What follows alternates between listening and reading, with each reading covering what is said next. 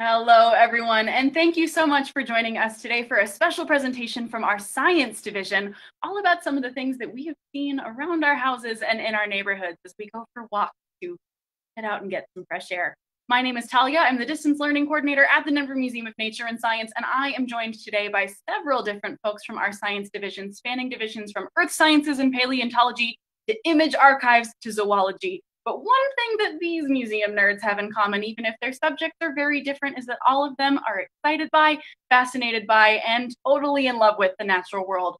All of these fine folks have been spending a lot of time outdoors lately, and in addition to a little bit of a suntan, have managed to capture some photos of animal evidence left behind in their neighborhoods and around their homes. So even if they didn't get to see wildlife themselves, they did get to see Scat and Scat. So today, they're going to be sharing some photos with all of us and answering your questions about animals, wildlife, whatever you'd like to ask them.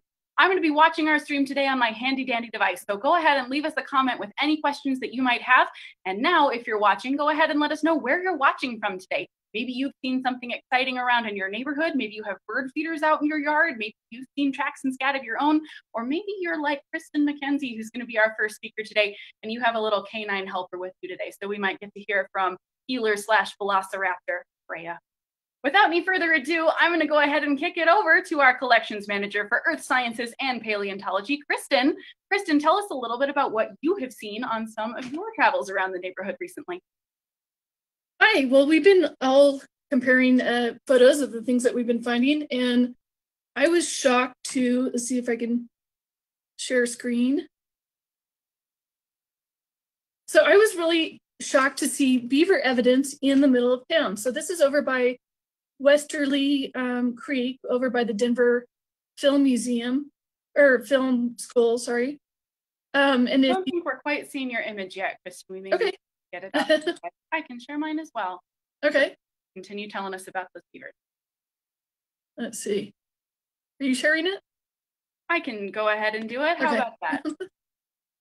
Everyone give me just a moment to get my screen up, and on the screen, we should be good to go. All right, Kristen, tell us what you got. Okay, so that first slide, you see the little red arrows. The first one in sort of the middle of the photo, that's the front foot of a beaver. And in the back on the right-hand side is back foot of the beaver. And this is like right in town, over by the Denver Film Museum. And I was kind of shocked. So there's an actual beaver dam just up from these tracks here that's actually active. And so when I'm out thinking about, tracks in the field, I'm sort of in the back of my mind for the second slide thinking about what it was like back in the fossil record. So this is sort of a comparison of the largest beaver ever known, Castoroides, and this was in North America. This is huge. This thing is, it's over 6 feet tall. So pretty amazing if you can think of 6-foot beavers running around Aurora in Denver area. So we actually have a cast of a jaw in our collections. So yeah, when I see tracks, I start thinking about the fossil record. Well, of course you would as a paleontologist, right? All paleontologists also have to be good naturalists and good biologists. So that makes a lot of sense. And I have to say, I find it a little bit mind-blowing that beavers were that big. I have always thought of them as very small and cute and cuddly, which they are now, thank goodness. So thank you for that nightmare fuel and for blowing my mind a little bit. Next up, we're going to hear from Jeff Stevenson, who is our collections manager for zoology. I'm going to go ahead and share my screen, but Jeff, you got photos somewhere pretty exotic and exciting, right? Before the world locked down, you got to go on a pretty cool trip. Yeah, yeah, pardon me. Yeah, the tracks that you see are from a white wagtail, which is a bird who left its mark in the desert sands of Egypt near a boundary stela of Akhenaten, the heretic pharaoh in Egypt, when I was there this past January. One of the reasons for my trip was to see ancient sites and artifacts, but also I was there to study the wax cones worn by ancient Egyptians, as seen in this photo. This was taken from the tomb of Maya, who was the 18th dynasty treasurer for Akhenaten and his son, the pharaoh Tutankhamun. But that's probably best left for future science on the spot, maybe on ancient deodorants or something like that. The wagtails can be seen up and down the Nile and other parts of the Middle East. And indeed, they do wag their tails, especially as they run along in search for food. But you don't have to travel to Egypt to see animal sign like tracks and scat. We can see them all over the state. Now, you said we were going to see some scat today, and I've got an image up on the screen now of scat from a large, local, beloved animal. Who is that? Yeah, this scat is from a bison and it's from Elbert County. So scat can tell us a number of stories, including what animals are found in the area, but they have information also about the animal's health, their ecology, and behavior. And they are an important part of our ecosystem. Now, the Denver Museum actively studies the beetles who prefer to eat the bison dung. And if you look closely at this pile, you'll see a little mound of dirt next to it. This is where a rainbow scarab, which is a very, very pretty dung beetle, was excavating its burrow to feed its kids. And they're not called dung beetles for nothing. So sometimes when you're looking at animal sign, you get two furs, but this is really a kind of a three furs. So you have the big mound of bison dung, and you have the little mound of rainbow scarab excavation. And then on top of the big mound, there's this little black, that's, well, let's just say sometimes kids like to imitate their parents. That's from a baby bison who just managed to go where mom went. So when I'm out looking for sign, I'm old school. So I carry things like field guides. This is the Roger Tory Peterson Guide to Animal Tracks for mostly mammals. And then there's another book, Bird Tracks and Sign. Both of these are really excellent, but you don't have to be old school like me. You can actually get online, take it with your mobile phone, and get all sorts of resources for identifying. Take photos of these things, and like any good naturalist, I recommend getting your field notes. Write it down where and when you find it, have something to associate with that photograph, and enjoy. Very good. So all of you parents out there, maybe you're struggling with some potty training woes for your small ones, just know that bison have the same issue. So if bison can get through it, so can you. And we believe. All right, next up, we're going to hear from Renee O'Connell, who is our image archivist, and she's got a few images of her very own to share today that she captured on her property in Evergreen. So Renee, I'm going to go ahead and share my screen again. We're going to see that bison dung again for just a moment, and then we'll switch over to your images. Again, folks, I told you there was going to be some scat today. We've got more to come. All right, Renee, tell us a little bit about your photos. Okay, well, what's very common here, especially on this property, would be elk and deer. And the first picture that we have here is elk. We see that a lot. I may not see the elk, but I see what they leave me. And that has kind of prompted us to start looking at what else is on the property that we don't see, which would be mainly nocturnal. I'll see a lot of fox, which is not unusual, but I actually see the fox. But this next slide really had me going because it looks to be coyote poop. And the coyote, I would normally expect to see more hair. I'm not seeing a lot of hair, which is a little bit unusual.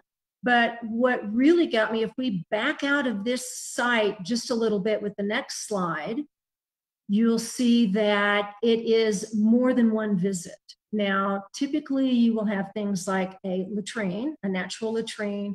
Possum do these a lot. Some fox do it where they go back to the same spot.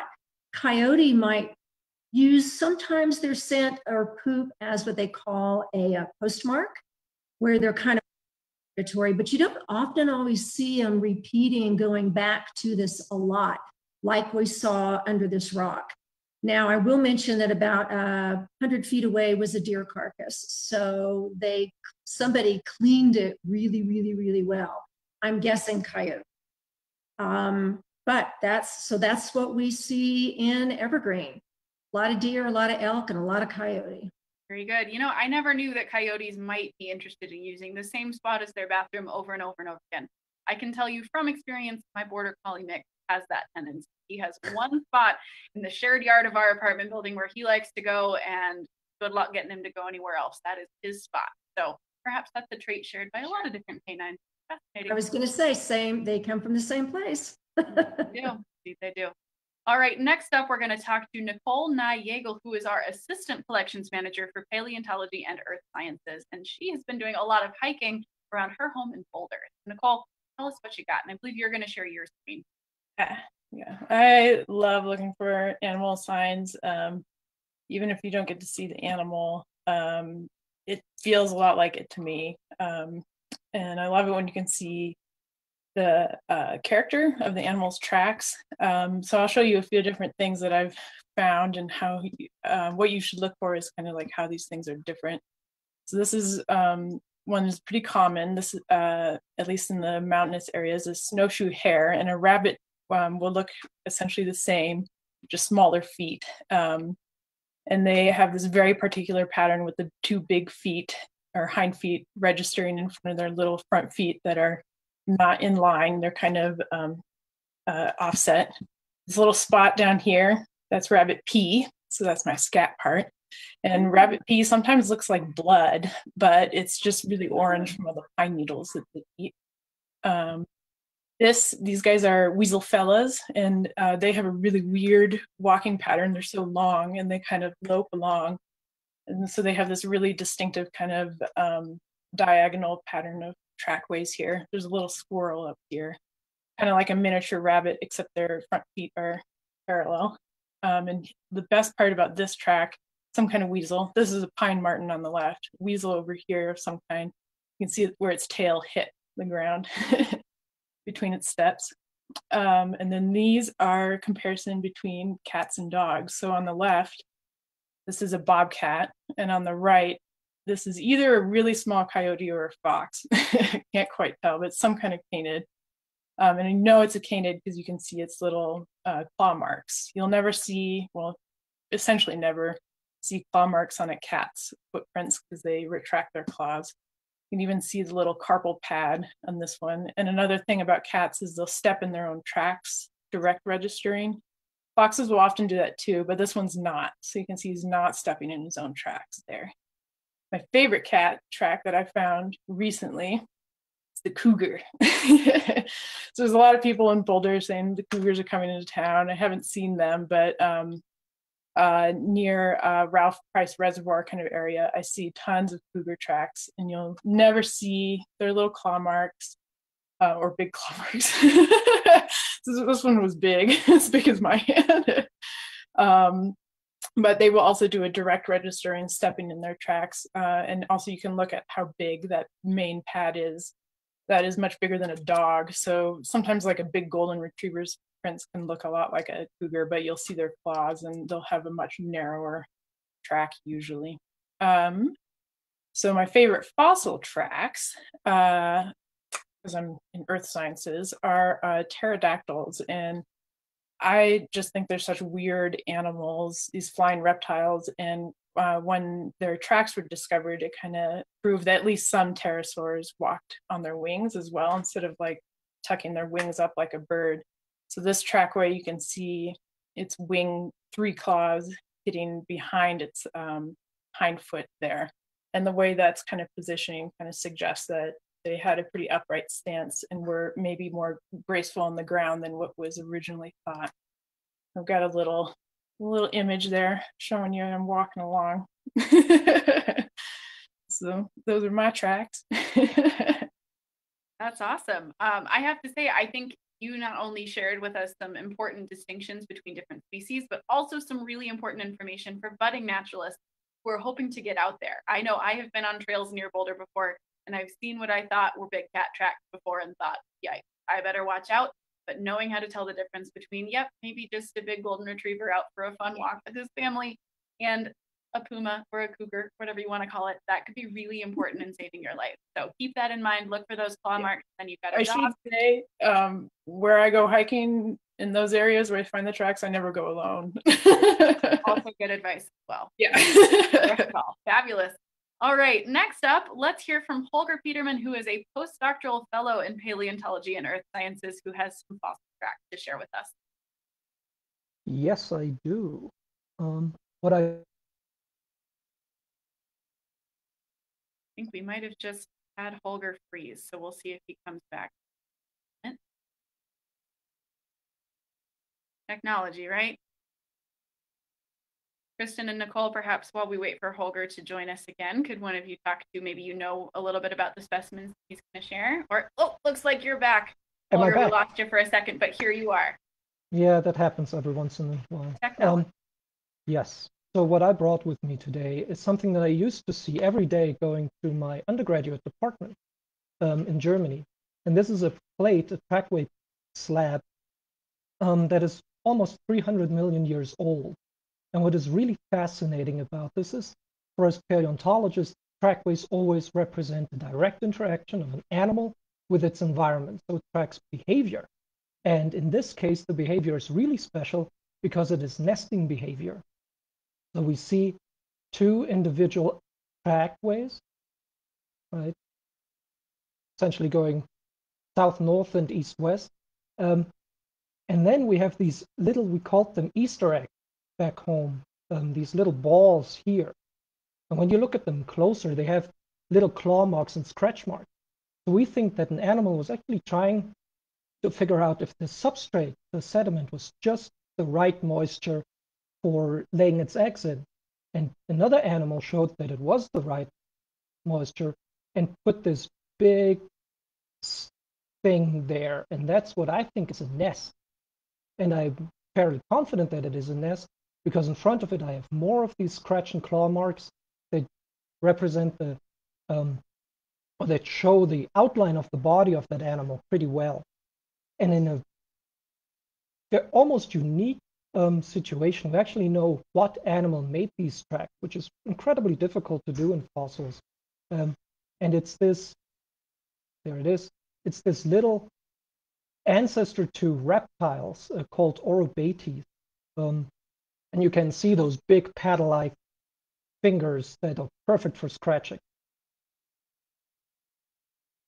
Fascinating stuff. I think one of my favorite things about your presentation is that it gives us an insight into how paleontologists work, right? I think a lot of us who maybe know a little bit about paleontology but don't know as much as a postdoctoral fellow or collections manager would, we sometimes wonder, wait, how is it that we managed to figure out all of these things about creatures that lived so long before humans even evolved? And I think you've showed us a piece of evidence that paleontologists that's and as a naturalist, it's also important to note that yes, things like tracks do let us know how animals interact with their environment. So not just about finding those cool footprints. There's a lot more that you can learn about animals' behavior and ecology too. So, man, Holger, you nailed that. Hit that right on the head. All right, and last but not least, we have Andy Dahl, who is the Assistant Collections Manager for Zoology, to share a photo that he took in the Denver metro area. Andy, what you got? Thanks, Talia. Yeah, the photo here, let me see if I can get it on the screen. Seen that? There it is. You might need to go full screen for us. Otherwise, I know we've got just the one image. Just trying. There we go. So the image here, this is a killdeer. This image was taken out at the Rocky Mountain Arsenal. Very common grassland birds that you can see all over the place. They're very gregarious. You hear them calling and calling out their territories, trying to trace away predators. So they're pretty easy to detect in the environment. But why I'm showing you these guys is that I wanted to show off another way you can document tracks that you find out in the field is by making casts of them. So this is a cast of a killdeer prints that I made, 2002 when I first moved to Colorado. I was trying to document, the Colorado wildlife. So I was making track cast. And so this is a killdeer that I discovered, I documented out in Eagle County, so up in the mountains. It's a fun little activity. It's a great way of bringing things back from the field. Pictures are great, but to have like physical thing that you can take accurate measurements from, there's a lot you can get from this kind of cast.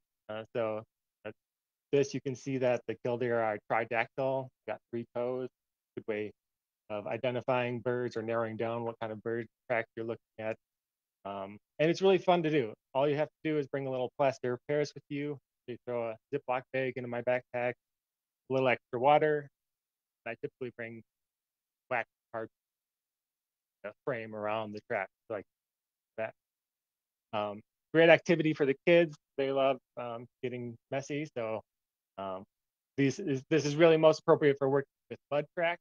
It doesn't work so well in snow, and sand is a little tricky to work with too. But if you want to get a little dirty, you can get some mud on your hands, plaster of Paris all over the place. Bring some tracks back to the house. Good thing that killdeer are often found near water. Yeah. Good thing about those. Well, awesome. I think that is all that we have in terms of pictures. And I haven't seen any questions pop in yet. I do see a lot of folks watching, so maybe they're still taking in the information. So folks, if you do have a question, folks watching on Facebook, feel free to leave a comment with anything that you might be wondering about or anything that you like to share. Is there anything that you have seen near your house lately, or maybe on a walk, or maybe on a nice socially distanced, very responsible hike that you've taken? Feel free to pop that in the comments because we would love to hear. And while those comments come in, if anyone has anything they'd like to share, I would love to ask our panelists one last question. We'll have each of you answer a quick answer, and we'll go in the same order that we did for our presentation. What is some advice that you have for folks that are looking to get outside and spot wildlife or spot track or scat or other signs that they've been there? So Kristen, what would you recommend? Oh, well, my favorite places are always the edges of streams. And you're always going to come across crossings, animal crossing ways that are kind of where all the animals converge on to cross that body of water. That is my favorite place. Walk upstream and find those places. Very good. Awesome. Jeff, what do you think? Oh, looking for sign in all seasons. As Nicole showed, you can see wonderful tracks in the snow. I remember seeing it. I didn't take a photo of this, but it was a rabbit. It was bounding, and then all you saw was the wings of a raptor impression, and then no more rabbit track. But every season has something. Birds are building nests in the spring. Nests are still there well into the winter. Insects are going to be motoring around starting about now and going all the way through September, and they're going to leave their own kind of sign. So every season is a good season to look for animal signs.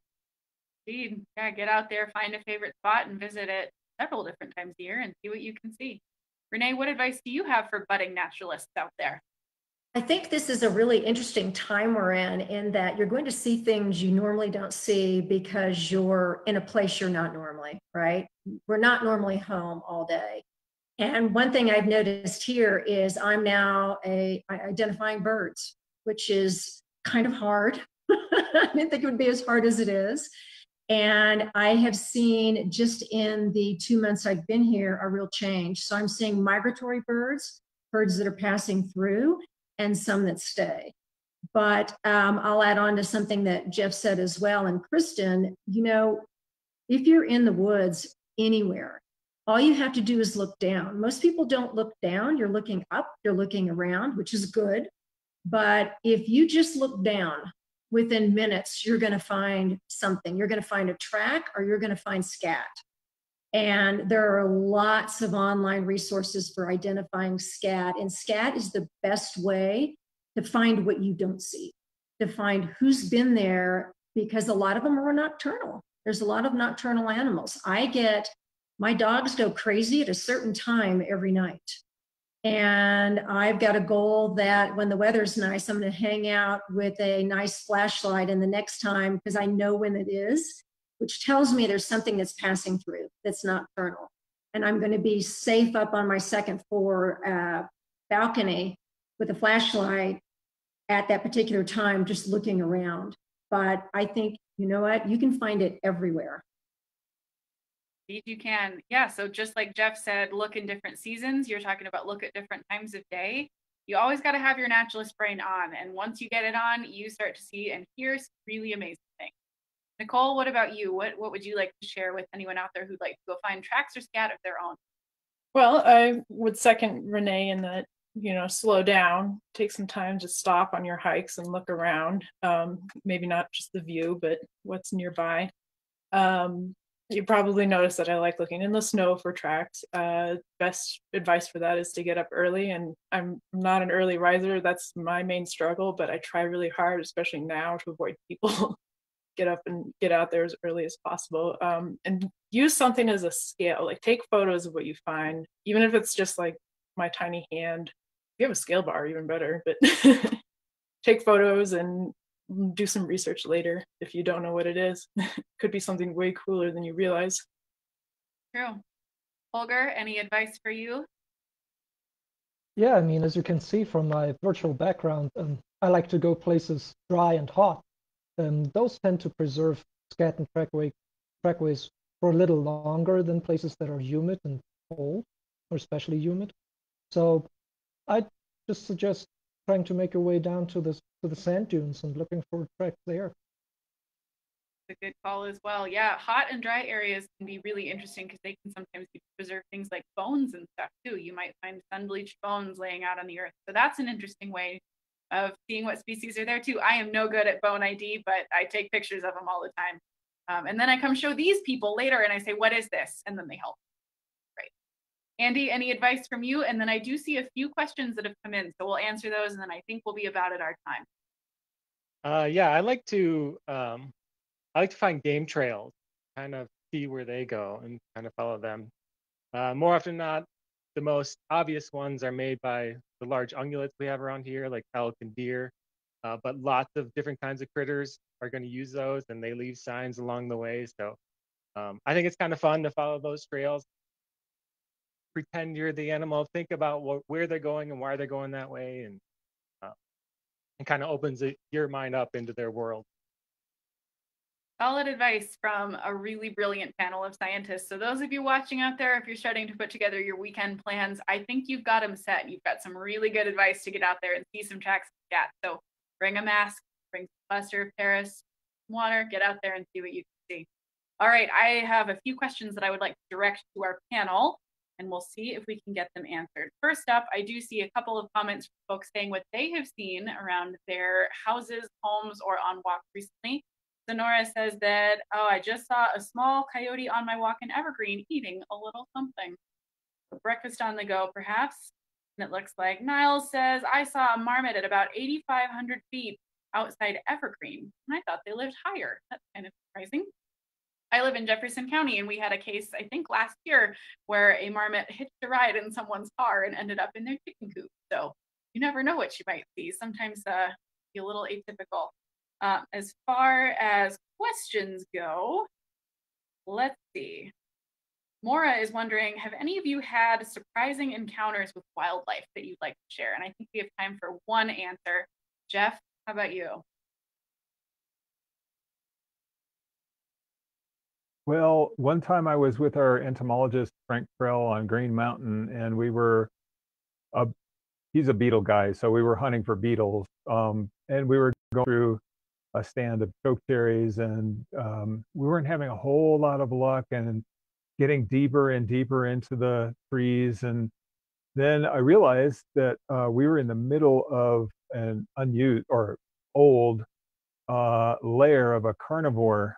And I didn't want to stick around to find out whose it was, but it was like, okay, Frank, if this is like a mountain lion, we have butterfly net. What are we gonna do? And the answer in my head was, we're gonna be lunch. So it was a little, when you like Nicole, when she's showing those tracks, it's like, yeah, there's the fourth largest cat on Earth, and it was right here just before I was. I do think it was a mountain lion because the way the bones of the deer that were in the den were broken. So that was interesting. Interesting is a good word to sum that up. So just sage advice for all of you out there who are headed out this weekend. Maybe bring a little bit more than a butterfly net, and certainly bring a buddy. Good stuff. I see that Kristen has answered in the comments Denani's question about resources for identifying birds by their calls, which as a budding birder is something I always care about. So thank you, Kristen, for answering that. As one last question from Aaron, I wonder, maybe Andy, you can share an answer to this one. Have there been any like breakthroughs in the science of scat in the world of in the last few years? Is there anything that we've managed to learn from poop, or is there maybe still more to learn? I mean, there's always more to learn, especially when you're talking about poop. But as far as groundbreaking discoveries, not that I'm aware of. It's a great way to learn about animal diets and also get a sense of their movement patterns. You know, they travel and they eat different things from different areas. They can lead that scat and so you make connections across home ranges based on kind of food you're finding in scat. I don't know, Jeff, have you heard of anything groundbreaking about poop recently?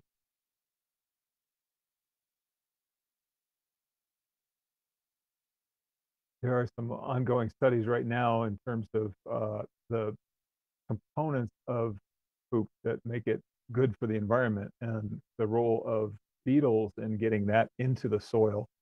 I know that we get DNA actually from the poo of the animal that deposited it, but also of what they're eating.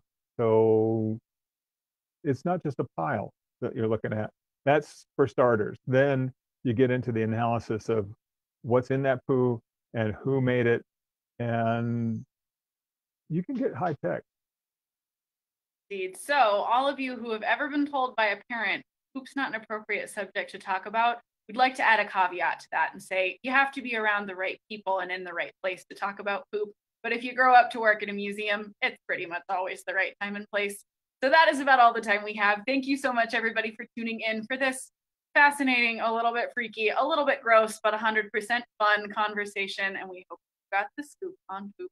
Thanks for tuning in, everyone. Thanks for your questions. We'll see you next time. Stay safe, stay curious, and keep tuning in for more exciting programs from the Denver Museum of Nature and Science. Bye, everybody.